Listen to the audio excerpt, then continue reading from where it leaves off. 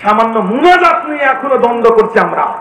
গত 25শে জানুয়ারি আহমদুল্লাহ 30 আলীর সাথে যে আচরণ করা হয়েছে, এটা ক্ষোভের বহিঃপ্রকাশ ছাড়া আর কিছু নয়। আমি ক্ষোভ নিয়েই বলছি, আহলে সমাজে এরকম একটা বেদাতির বিষয় নিয়ে একজন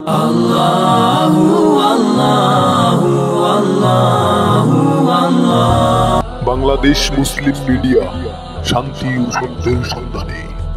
ইত্যাদি, আমি বললাম তো ইত্যাদি দেখাবে, ইত্যাদি আবার কি এটা আমি জানি না, এটা একটা অনুষ্ঠান। ওই যে এটা জেলখানার ভিতরে কথা বলতেছে আপনাদের, তো বলছে আচ্ছা ঠিক আছে, বেহায়াপনা থাকলে তোমাদের শাস্তি হবে না, বেহায়াপনা নাই। ইত্যাদি অনুষ্ঠানে পরিচালনা করে সংকেত, হানিফ সংকেত। ওই অনুষ্ঠানটাতে সংকেত বলছে এইভাবে যে এই যে বাহিরের চ্যানেলগুলোকে আপনাদের সাক্ষাৎকার নিচ্ছেন, তখন বলছে যে না, বাহিরের চ্যানেলগুলো ইস্তার জালসা এগুলো দেখলে পরিবারের মধ্যে বিচ্ছেদ ঘটে, এই জন্য আমরা দেখিনি। এবার সংকেত নিজে তার অভিব্যক্তি ব্যক্ত করছে যে দেখেন, বাহিরের চ্যানেলগুলির কারণেই বাংলাদেশে মানে এই বাংলাদেশ সমাজে পারিবারিক বিচ্ছেদটা ঘটছে এবং অনৈতিকতা বৃদ্ধি পাচ্ছে, এটা বোঝা যাচ্ছে। হানিফ সংকেতের মতো একজন মানুষ বুঝেছে বাহিরের চ্যানেলের কি প্রভাব, তুমি আলেম হয়ে বুঝতে পারো না। এখন আলেম হয়ে বুঝার দরকার ছিল। পৃথিবী চালু থাক, পৃথিবীতে আলোচনা করতে কারা? হিন্দুরা আলোচনা করতে সেখানে জঙ্গিবাদের অভিযোগ দিয়ে, ঠিক যেমন 2004 সালে 5 সালের দিকে 6 সালের দিকে জঙ্গিবাদের মিথ্যা অভিযোগ দিয়ে আহলে হাদিসদেরকে কুণ্ঠিত করার চেষ্টা করেছে।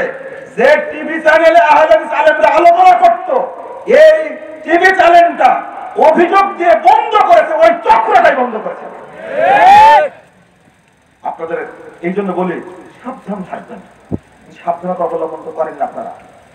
আজকের প্রেক্ষাপটে আমরা বলবো, যদি মুহাম্মদ সাল্লাল্লাহু আলাইহি ওয়াসাল্লামের তরিকায় সালাত করতে চান, হাদিসের দিকে ফিরে যেতে হবে।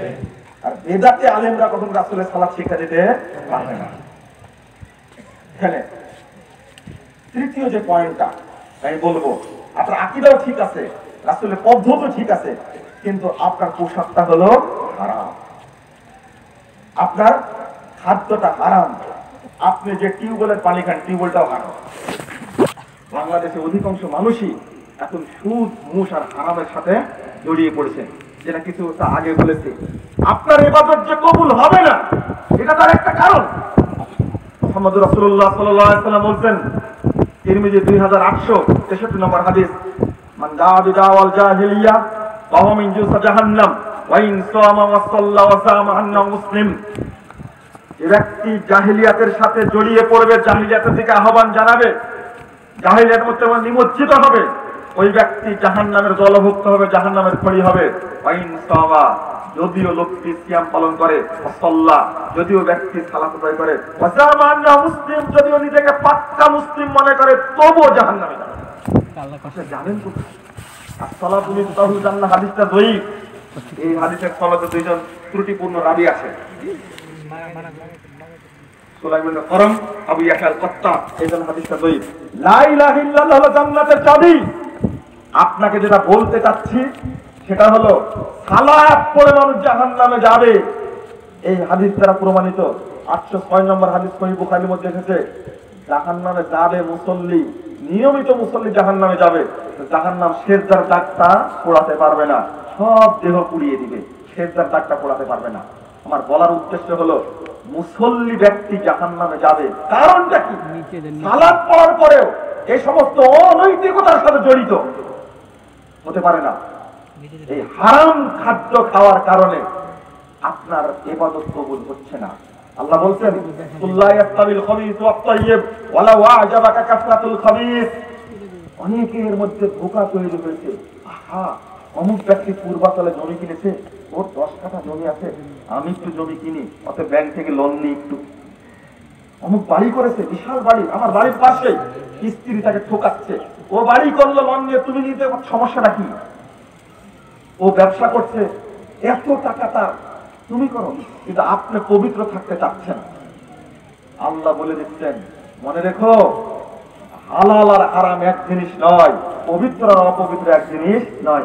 ওয়ালাউ আজাবাকা কাসরাতুল খাবির, যদিও হারামের আধিক্য তোমাকে আকৃষ্ট করে, তবুও মনে করো না হালাল আর হারাম এক জিনিস না, কখনোই না। আল্লাহ বলে দিচ্ছেন ওয়ালাউ আজাবাকা কাসরাতুল খাবির, সারা বাংলাদেশের 16 কোটি মানুষ যদি সুদ খায়, পূর্বাঞ্চলের একজন মুসল্লিকে বলি ভাই আপনি ওই হারাম থেকে বিরত থাকেন, জান্নাত আপনার জন্য।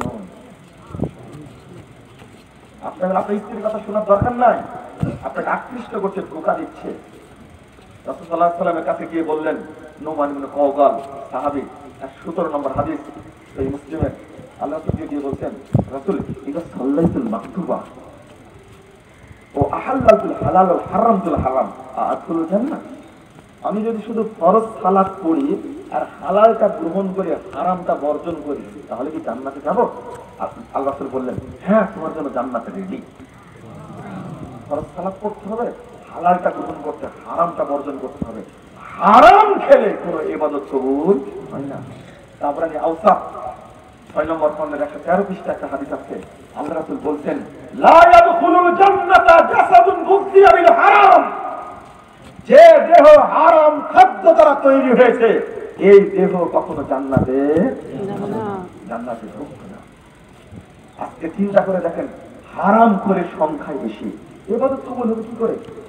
একজন দরিদ্র মানুষকে, সহিহ মুসলিম প্রথম খণ্ডের 376 পৃষ্ঠা হাদিস, আল্লাহ রাসূল বলছেন, দরিদ্র মানুষ উদাহরণ দিচ্ছেন। আল্লাহ শুরুতেই বলেছে, ইন্নাল্লাহা তাইয়্যিব লা ইয়াকবালু ইল্লা তাইয়্যিবা, আল্লাহ পবিত্র, তিনি পবিত্র বস্তু ছাড়া কবুল করেন না। আল্লাহ পবিত্র, তিনি পবিত্র বস্তু ছাড়া কবুল করেন না। এই কথা বলে উদাহরণ দিলেন একজন ব্যক্তির, ফাযাকার রাজুল ইতুল ইসফারা আশআর আকবার, চুলগুলো এলোমেলো হয়ে গেছে, গোলায় মলিন মুখমণ্ডল, সেই চিটাগাং থেকে সফর শুরু করেছে, আস্তে আস্তে আস্তে চলে গেছে রাজশাহীতে, সব কিছু শেষ হয়ে গেছে, হতাশায় চুলগুলো এলোমেলো হয়ে গেছে, গোলায় মলিন, দুইখানা হাত আসমানের দিকে তুলে আল্লাহকে বলছে, ইয়া রাব্বি ইয়া রাব্বি, আল্লাহকে ডাকছে, হে রব হে রব বলে ডাকছে, দোয়া করছে আল্লাহর কাছে। আল্লাহ রাসূল বলছেন, সাহাবীরা দেখো, মাতামু হারাম, এর খাদ্য হারাম, ওমাশরাবু হারাম, এর পানীয় হারাম, ওমাল্লাসু হারাম, এর পোশাক হারাম, ওয়াহুযিয়া বিল হারাম, তার দেহটা হারাম দ্বারাই গঠিত, ফাআন্না ইস্তাজাবু যালিকা, বলো তার ইবাদত কবুল হবে কি করে? কবুল হবে কোনদিন না, অসম্ভব, অসম্ভব, কবুল হওয়ার কোনো সুযোগই নাই। এই হারামের মধ্যে নিমজ্জিত আমরা, অথচ দোয়া কবুলের সব শর্তগুলো তার মধ্যে আছে। কাঙ্গাল অবস্থায় দোয়া করলে আল্লাহর কথা শুনেন, মুসাফির অবস্থায় দোয়া করলে আল্লাহর কথা শুনেন, হাত তুলে দোয়া করলে আল্লাহর কথা শুনেন। সব শর্ত থাকার পরেও এই লোকের দোয়া কবুল হবে না। আল্লাহ নবী নিজে বলে যাচ্ছেন, আপনার ইবাদত কবুল হবে কি করে? হারামে তো ভর্তি একেবারে, দুর্নীতিবাজরা চিন্তাও করে না, ওই হাদিসটা না শোনালে হচ্ছে না। 325 নম্বর হাদিস, সহিহ মুসলিম খুলুন, 1 টাকা 2 টাকার কথা বলেন আপনারা। খাইবারের যুদ্ধ থেকে মুহাম্মদ সাল্লাল্লাহু আলাইহি ওয়াসাল্লাম, খাইবারের যুদ্ধের দিনের ঘটনা, একজন সাহাবী মারা গেছেন। আল্লাহ রাসূল সাল্লাল্লাহু আলাইহি ওয়াসাল্লাম বলছেন, ও সাহাবীরা বলছে, ফলানা শহীদ ফলানা শহীদ ফলানা শহীদ, অমুক শহীদ অমুক শহীদ অমুক শহীদ। আরেকজনকে যখন বলেছে এও শহীদ, আল্লাহ রাসূল বলছেন, কাল্লা, অসম্ভব, ইন্নী রাআইতুহু ফিন্নার, আমি তাকে জাহান্নামে জ্বলতে দেখছি। ফিগুরবাতিন গল্লাহা, ও একটা চাদর আত্মসাৎ করেছে গনিমতের মাল থেকে, চাদর আত্মসাৎ করেছে গনিমতের মাল থেকে, চাদর আত্মসাৎ করেছে। আল্লাহ রাসূল সাল্লাল্লাহু আলাইহি ওয়াসাল্লাম আরেকটা পরের হাদিসে বলছেন, ওয়াল্লাহি ইন্না হাযিহি শামলা লাতালতাহিবু আলাইহি নার, এই ছোট্ট চাদরটি তাকে জাহান্নামে পোড়ায়া পোড়ায়া পোড়ায়া অঙ্গার বানিয়ে দিচ্ছে, আমি দেখতে পাচ্ছি। এই হাদিস শোনার পরে সাহাবীরা একটা সুতা একটা ফিতা নিয়ে এসে হাজির হচ্ছেন। আর রাসূল, এটা নিয়েছিলাম গনিমতের মাল থেকে, এটা দিয়ে গেলাম, আমি নিয়েছিলাম, এটা দিয়ে গেলাম। আল্লাহ রাসূল বলছেন, সাহাবীরা, শিরাকুম মিনান নার ওয়া শিরাকান মিনান নার, এই একটা ফিতা দুইটা ফিতাও তোমাকে জাহান্নামে নিয়ে যাবে। একটা থাকলেও জাহান্নামে যেতে, দুইটা থাকলেও কি জাহান্নামে যেতে। সুতা চুরি করে ফিতা চুরি করে যদি জাহান্নামে যায়, একজন সাহাবী যুদ্ধে গেছেন, যুদ্ধে অংশগ্রহণ করছেন, যুদ্ধে মারা গেছেন, তাকে বলছেন জাহান্নামে, আমি দেখতে পাচ্ছি জাহান্নামে জ্বলছে। কিসের 1 টাকা 2 টাকা, একে জিকে স্বামী, এই যে কত হাজার কোটি টাকা দুর্নীতি করেছে। মাঝখানে ধরছিলেন প্রধানমন্ত্রী, আবার কেন যেন ছাড় দিলেন আল্লাহ ভালো জানে। বাংলাদেশে এমন অভিযান চালানো উচিত যেন দুর্নীতির শিকড় যেন উপড়ে ফেলা যায়। কি করবে? কঠিন। আমি শুধু হাদিসটা বলতে চাই, এই হাদিসটা যদি সরকারি আমলাদের খাওয়ানো যেত, ব্যবসায়ীদের খাওয়ানো যেত, যদি বুঝানো যেত যে দুর্নীতির হারাম অর্থের কি প্রভাব, তাহলে মানুষ কিছুটা বুঝার সুযোগ পেত। সেটা হাদিস জানেই না। 1 টাকা 2 টাকা যদি দুর্নীতি হয়, হজ করে কি লাভ হবে? আপনি উমরা করে কি লাভ হবে? সালাত পড়ে কি লাভ হবে? কোন লাভ হবে না। আপনারাও ঠিক বলছেন, তাতে আমাকে আশ্চর্য লাগছে। শ্বশুরের কাছ থেকে কয় টাকা নিতেন? গাড়ি নিয়েছেন না? পূর্বাচল পলেট নিয়েছেন না? বিয়ে করার সময় এখানেই বলে রাখি একটি কথা, এটাও একটা দুর্নীতি। কাল কিয়ামতের মাঠে দুর্নীতির সম্পদ নিয়ে হাজির হতেই হবে। এই পূর্বাচলের বসুন্ধরা জমি কিনছে, অনেক জমি আত্মসাৎ করে নিয়ে নিচ্ছে। নাউযুবিল্লাহ। এবাদত কবুল হবে কি করে? থানায় দিয়েছে 1 কোটি টাকা, জমি জোর করে নিয়ে নিচ্ছে, মনে করছে এটাই। কাল কিয়ামতের মাঠে জমি নিয়ে যে হাজির হতে হবে কিয়ামতের মাঠে, এটা হিসাবই নাই। আল্লাহ নিজেই বলছেন, 161 নম্বর আয়াত সূরা আল ইমরান খুলুন, যে আত্মসাৎ করেছে, দুর্নীতি করেছে, সেইটা নিয়ে কিয়ামতের মাঠে হাজির হবে, আসতেই হবে। আরাফার মাঠ যদি কিয়ামতের মাঠ হয়, এখান থেকে বহন করে নিয়ে যেতে হবে। কতটা জমি আপনি আত্মসাৎ করেছেন, দুর্নীতি করেছেন, কতটা নিয়ে যেতে হবে। কত টাকা দুর্নীতি করেছেন। ওই শ্বশুরের দেওয়া ফ্রিজটা আপনার মাথার উপরে থাকবে, পালসার গাড়িটা মাথার উপরে থাকবে, আর একটু হিসাব করেননি এখন পর্যন্ত। আপনি আপনার বউকে নিয়ে আসছেন চুক্তি করে, ডিমান্ড নিয়ে, এই বউয়ের পেট থেকে ভালো সন্তান হবে বলে মনে হয়? কি বলেন আপনারা? আপনার বাপ তো খুব গল্প করছে, কালনি বাজারে বসে গল্প করছে, বৌমা একখান পেয়েছি, ঢাকা বিশ্ববিদ্যালয়ে ইংরেজিতে মাস্টার্স করা। এ বৌমা ও জীবনে বুরকা তো দূরে থাক, উড়না কোনোদিন পরেনি। ও হাফ প্যান্ট পরে ঘোরাফেরা করেছে ঢাকা বিশ্ববিদ্যালয়ে, মাথার চুল সামনেও কাটা, পিছনেও কাটা, হাতের আঙ্গুল গুলো তাকে দেখবেন নখ গুলো বড় আছে বিড়ালের মতো, কুকুরের মতো বড়। আর গল্প করছেন, খুব দারুণ করে গল্প করছেন যে বৌমা একখান পেয়েছে। বৌমা না, একটা ভাইরাস চলে, এটা করোনা ভাইরাস, আপনাকে শেষ করে দেবে, পরিবার শেষ করবে, ও আপনার আত্মীয় স্বজনকে শেষ করবে, আপনার পাড়াটাকে নষ্ট করবে এই বৌমা। আপনি হিসাব করেননি কেন বলেন তো? এই বৌমার পেট থেকে যে বাচ্চা হবে, আস্তাগফিরুল্লাহ, নাউযুবিল্লাহ। আমি বলি, পিতা যদি ইব্রাহিম হয়, মা যদি হাজেরা হয়, নিঃসন্দেহে ইসমাইলের মতো সন্তান জন্ম হবে ইনশাআল্লাহ। 5 বছর ছিল গার্লফ্রেন্ড, 5 বছর পরে বিয়ে করলেন, তাই না? আরো 3 বছর পরে গায়ে হলুদের অনুষ্ঠান করলেন, তাই না? এই সমস্ত নারী পুরুষের পেট থেকে ভালো সন্তান হবে কোনদিন? জাহিলিয়াত কোথায় খুঁজতে গেছেন? এখন তো ঢাকার ছেলেমেয়েরা বিয়েই করে না। এক কুলাঙ্গার বলছে যে ইতিমধ্যে বয়স 31-32 বছর, এই কুলাঙ্গার বলছে ইতিমধ্যেই আমার সাথে 53 জন মহিলার দৈহিক সম্পর্ক হয়ে গেছে। বিয়ে করবে কেন? প্রয়োজন আছে? কখন যে করোনা ভাইরাস ধরবে বাংলাদেশকে, এই আশঙ্কায় আছে। আল্লাহ আমাদেরকে হেফাজত করুন। এই বেহায়াপনা নোংরামির কারণে আবার আমার নামাজও পড়ে, কঠিন ব্যাপার। যতদিন পর্যন্ত তওবা না করবেন আপনি এই সব নোংরামির মধ্যে থেকে, গায়ে হলুদের অনুষ্ঠান করছেন, নিয়ে তাকে বসায় রাখছেন হলুদের মঞ্চে, পাড়ার ছেলেগুলো এসে তার গায়ে, গালে, ঠোঁটে, মুখে হলুদ মাখাচ্ছে। হাজী সাহেব খুশিতে একবারে বাগবা, একবার এইদিকে বের হয়, এদিকে এইদিকে। গায়ে হলুদের অনুষ্ঠান হয় না আপনার বাড়িতে?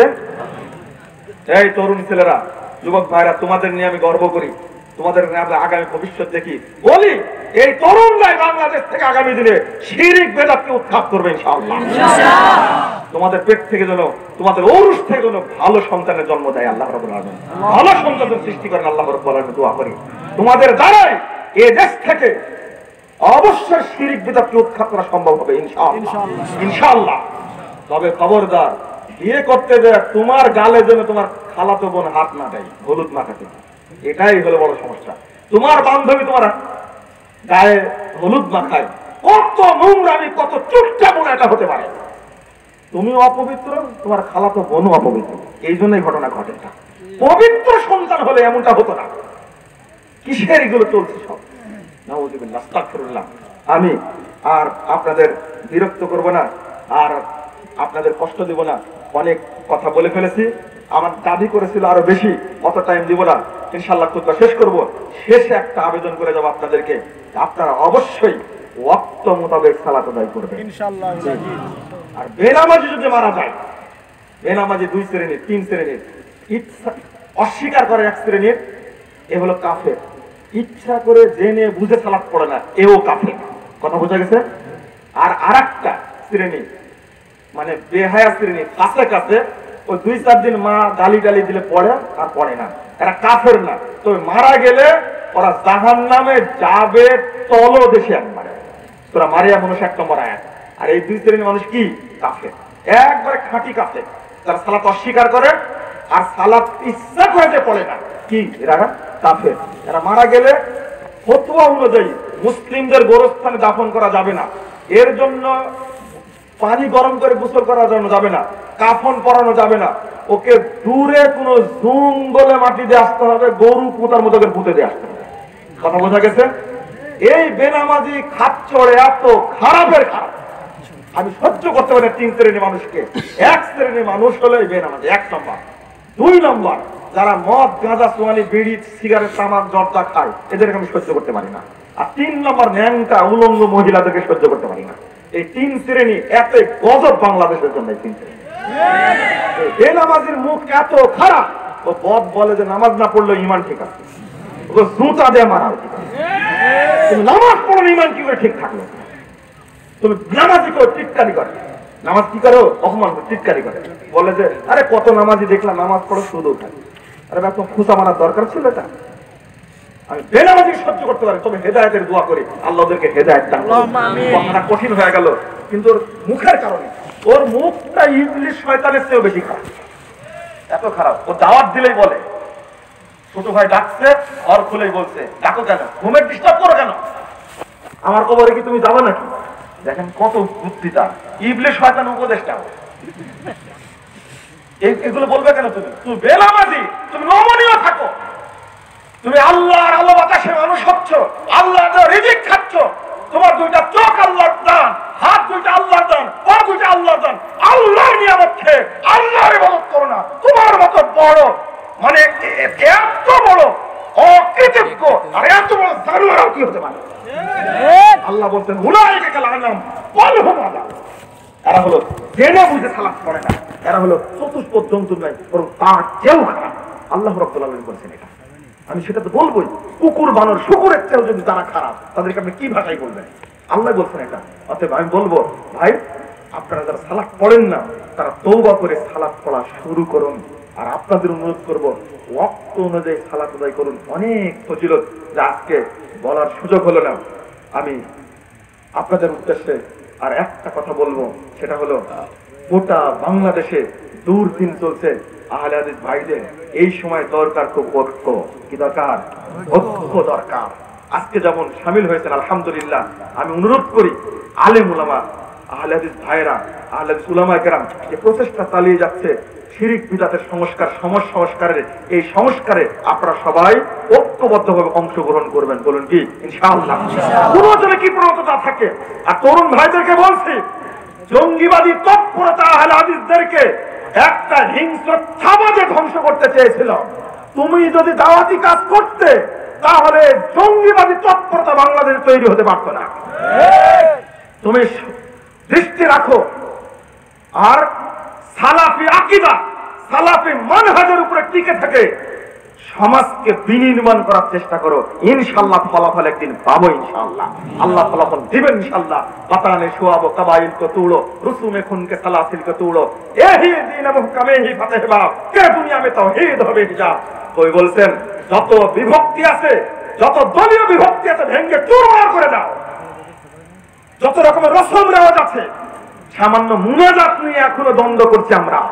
গত 25শে জানুয়ারি আহমদুল্লাহ 30 আলীর সাথে যে আচরণ করা হয়েছে, এটা ক্ষোভের বহিঃপ্রকাশ ছাড়া আর কিছু নয়। আমি ক্ষোভ নিয়েই বলছি, আলেমের সমাজে এরকম একটা বেদাতির বিষয় নিয়ে একজন আলেমকে এইভাবে বিব্রতকর অবস্থায় ফেলবে, এটা কখনো কল্পনা করতে পারিনি। কোন বেদাতের সাথে আপোষ আমাদের নেই, এই ব্যাপারে সচেতন থাকবেন। রসুমে খুনতে সালাসিলকে তুড়ো, কিসের কসম রেওয়াজ, কিসের কবি বলতে চেয়েছেন যে এই সমস্ত মিলাদ, কিয়াম, শবে বরাত ইত্যাদি রসম নেওয়াতে বিভক্ত সমাজ, সবগুলো সমাজ থেকে পিটায় ফেলে দেওয়া। এই দিনে মুহকামে হি ফাতেবাদ, এটাই হলো দিনের নির্দেশ। এখানে রয়েছে বিজয়ের দরজা, কে দুনিয়াতে তাওহীদ হবে হিজাব, তখনই দেখবে পৃথিবীতে তাওহীদের পতাকা পথ করে উঠতে শুরু করেছে। যদি ঐক্যবদ্ধ থাকি আমরা, ইনশাআল্লাহ বিজয় আসবেই। দুর্গম গিরি কান্তার মরুদস্তর পারাপার, লঙ্ঘিত হবে রাত্রি নিশে যাত্রীরা হুঁশিয়ার, বলিতেছে তরি খুলিতেছে দর, বলিতেছে মাঝি পথ, এ আসো জোয়ান হও আগোয়ান, থাকিতে ভবিষ্যৎ, এ তুফান ভারী, দিতে হবে বাড়ি, দিতে হবে তরিবার। কাজী নজরুল বলে গেছিলেন তরুণদের, তাদের অবশ্যই বিশাল অবদান ছিল তরুণদের উদ্বুদ্ধ করার জন্য। আজকে আমি তরুণ ভাইদেরকে বলছি, তোমরা দাওয়াতি কাজে নেমে পড়ো। ইনশাআল্লাহ এই দেশ একদিন দুর্নীতি মুক্ত হবে, জঙ্গিবাদ মুক্ত হবে, সন্ত্রাস মুক্ত হবে, মাদক মুক্ত হবে ইনশাআল্লাহ। তাই তরুণদের আগমন, দাওয়াতি কাজ বেশি বেশি করে করতে হবে, ইনশাআল্লাহ ফলাফল আসবে। আর এই প্রোগ্রাম বাস্তবায়ন করতে গিয়ে অনেক অর্থ খরচ হয়েছে, দিনী ভাইয়েরা অনেক কাজ করেছেন, সবাইকে এক জায়গায় করতে পেরেছেন আলহামদুলিল্লাহ, অনেক আলেম ওলামা আসছে। আমি আপনাদের অনুরোধ করব, আপনারা কেউ মাহরুম হবেন না আজকের এই অবস্থা থেকে। আপনারা কিছু না কিছু দিয়ে শরীক হবেন, যারা বেশি দিতে পারেন তারা বেশি দিবেন ইনশাআল্লাহ, যেন মাহফিলের খরচটা এই জুমার খুতবা থেকে কালেকশন হয়ে যায় ইনশাআল্লাহ। আমার একটা দাবি থাকলো, আপনারা সবাই মিলে সহযোগিতা করবেন যেন মাহফিলের খরচটা এই জুমার খুতবা থেকে আল্লাহ ব্যবস্থা করে দেন। আল্লাহ তুমি আমার দিনী ভাইদেরকে কবুল করো, আমিন। কে 10,000, 5,000, 20,000, 50,000 আপনারা যে যতটুকু পারেন আজকে সহযোগিতা করবেন, এই আশা পোষণ করি। আর আমার আজকে খুতবার পরে আলোচনা করবেন। আসলে এতক্ষণ কথা বললাম, খুব ভয় পাচ্ছিলাম, বড় আলেম বলাও যাচ্ছে না। ডক্টর মুস্তাফির সাহেব মঞ্চেই বসে আছেন, বক্তব্য দিবেন, আপনারা তার বক্তব্য শুনে যাওয়ার চেষ্টা করবেন ইনশাআল্লাহ। আর থাকবেন তো পুরো সময়টা ইনশাআল্লাহ, আশা করি। আল্লাহ তুমি কবুল করো, আল্লাহুম্মা আমিন। আল্লাহ তুমি মুসলিম উম্মাহকে হেফাজত করো, আমিন। আকুলু কওলি হাযা আস্তাগফিরুল্লাহ লি ওয়া লাকুম ওয়া লিসাইরিল মুসলিমিন।